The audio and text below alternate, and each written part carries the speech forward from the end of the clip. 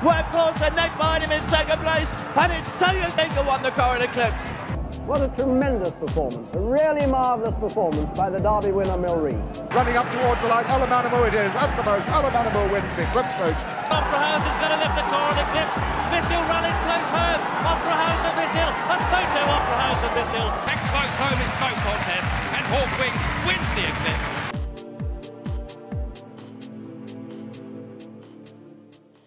The 1997 Coral Eclipse is the race that really sticks in my memory. It was won, of course, by Pilsudski, but it's more relevant for the third-placed horse Bosra Sham, or rather her jockey, Kieran Fallon. Fallon had left Jack and Linda Ramsden in Yorkshire to take the job as Henry Cecil's stable jockey. This was one of his first high-profile rides. Things didn't go his way. He was blocked in. He felt afterwards that some of the Southern boys had ganged up on him. In the end, Bosra Sham was third. This led to massed ranks of caterwailing on the part of both Cecil and Captain Tim Bulwer-Long, who was Wafik Saeed's racing manager, the owner, of course, of Bosra Sham.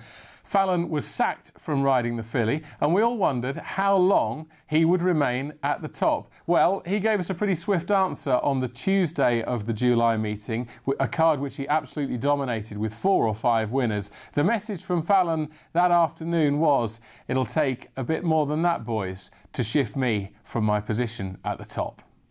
And they kick away over 1.25 miles.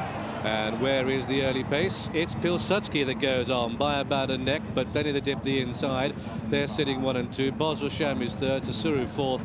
Held about the back is Allied Forces as they kick through the first 1/4 mile. And it's Pilsudski on the outside of Benny the Dip. Benny the Dip gains the day now. Goes on by length. Pilsudski in second, Bosra Sham, Susuru, and the back of the pack is Allied Forces.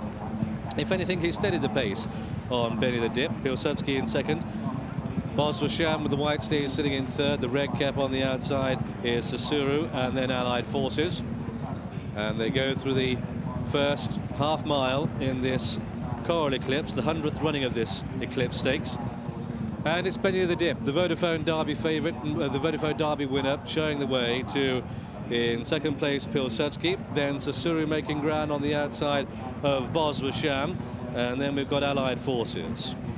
So they come down towards the halfway stage and the turn out of the backstretch. Benny the Dip leading. Quite a steady pace. It's going to be a kick to the finish here. Pilsudski in second, and then on the inside we've got Bosra Sham, the inside that is of Susuru, and Bosra Sham might just be kept in by Susuru, and Allied Forces has got the whole manoeuvres covered as they make the final turn. Indication as to how narrow the course is at that juncture, at the top of the home straight now, and it's Benny the Dip, Pilsudski, Bosra Sham's on the inside, Susuru pulling double, Allied Forces played late.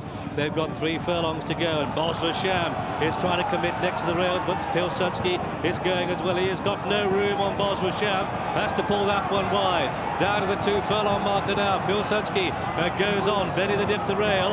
Bosra Sham in third place and being ridden along. Getting closer now down to the final furlong. The Breeders' Cup winner Pilsudski in the lead. The Derby winner Benny the Dip in second. A Champion Stakes winner Bosra Sham in third. Flat to the boards, making ground, but Pilsudski got first one on them. Pilsudski, here comes Bosra Sham the outside. It's Pilsudski by a length. Bosra Sham is finishing fast at the line. Pilsudski, Bosra Sham.